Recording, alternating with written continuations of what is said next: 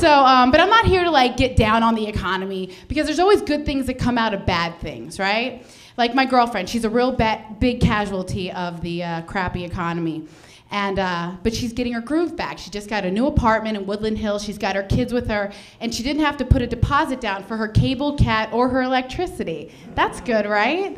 Thing is, she saw it as a blessing from God. She's like, I feel really blessed. Like, I feel God's really watching out for me. I'm like, because you didn't have to put a deposit down for your cat? Like, that's a blessing from God. I told her, you need to ask God for more, you know? Because if we're all God's children, he needs to spread his blessings out a little more evenly, right? Because he really hooked up Beyonce, right?